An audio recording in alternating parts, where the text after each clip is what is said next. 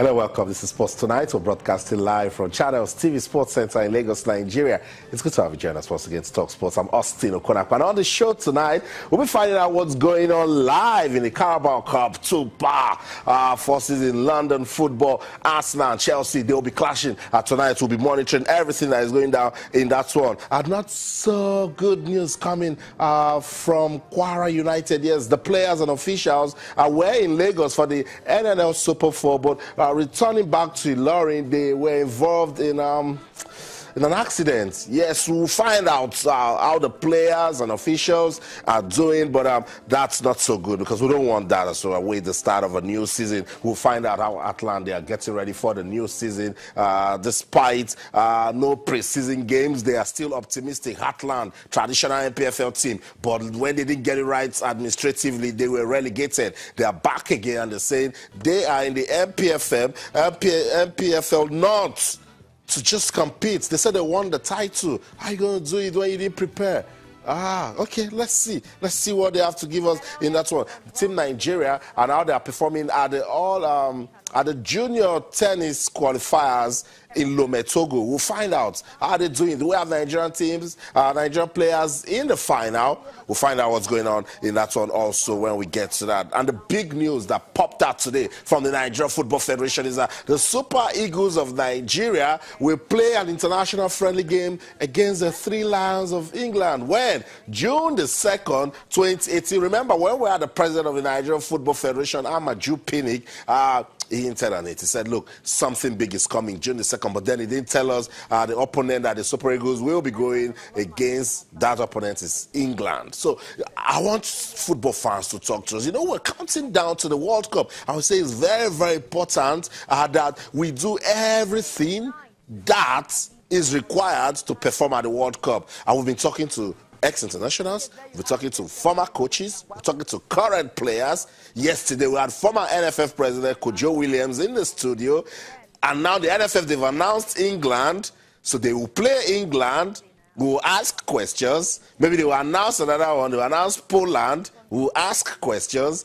June the 14th, the World Cup will kick off in Russia. And then, not forgetting that we also ask questions from the Ministry for Youth and Sports, bonus, allowances, payments. So when we do all of these and our World Cup don't go well, we will now understand. So that's how I want all of us to walk with this journey. It's January now. Remember, we're going towards June. So good news, the Nigeria Football Federation, they have announced that the Super Eagles will go against England. That's a good one that we can work with. Also on the show tonight, how the home-based Super Eagles getting ready for the 2018 African Nations Championship. As we speak, they are playing a warm-up match against Cameroon. That's a good one ahead of their opening match against Rwanda. So we'll try to find out what's going on right there in Casablanca. Hopefully, the media officer, Tony Bitoye, will speak to us. We just want to know how they're going on as they prepare for that big championship right there in Morocco. Also, we'll find out what's going on. Some basketball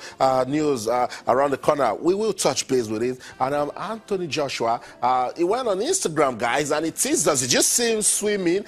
Just in case, just go check him out. And it says, big news coming soon. We're still waiting. We know they will soon announce that fight against Joseph Parker. So when that one is done, we will tell you. And then let's see, after Joseph Parker, maybe fight one more person. And we know our destination is Deontay Wilder. Yes, those guys, they need to fight. And let all the talks and let's know who is actually the main champion. Sports Tonight on Channels TV. I keep telling you that it's an action-packed world of sports. And I want you to be part of everything that we'll be doing tonight on the program. This fun is not, this show is not the same when you are not involved. And so I want you to talk to us on Twitter, our channels _sports, Facebook, channels like Facebook. You can also send an email to sportstonight@channelstv.com. What are you talking about? Remember, it's still a new year. Yes, it's still a new year. It's just the 10th of January, but the year is still new. It's still young, and so much expectation. So we can still keep that hashtag going. Sports in 2018. The big one, of course, everyone waiting for it, is the World Cup in June. But before the World Cup, we're going to have the Commonwealth Games in April in Gold Coast, Australia. So that one should also get us talking.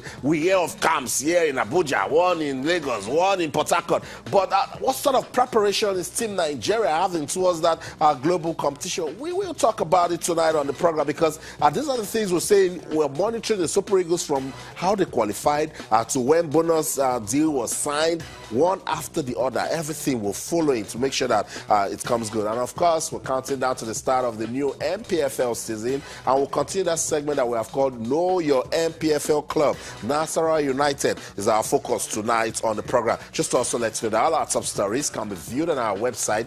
It's channelstv.com, and on YouTube/channelsweb. If you log on to m.channelstv.com, you'll be able to download the Channels TV app for any of those devices that you see there, and talk to us. Just log on to m.channelstv.com, download the app, and be part of everything that is going down tonight on the program, Sports Tonight on Channels Television. Let's welcome Joseph Bukuzi. Joseph, good to have you on Sports Tonight. Always a pleasure, Austin. And hopefully by Sunday the league will start. But I'm seriously worried about, no balls around it, no preview, no reviews, nothing. Thanks to Channels for this segment you've introduced. Know Your Club. Very fantastic. But the FA should understand that there's a lot that goes into the league. You have to package it, because whether you like it or not, you are competing for interest with the Premiership, with so many other leagues. Did you go too far? I have to. No, maybe the PSL. Not in terms of quality. Okay. With due respect to what we have here, but in terms of attention, I would have. The World Cup is coming up, and there's a lot of production that is going out there, and people, balls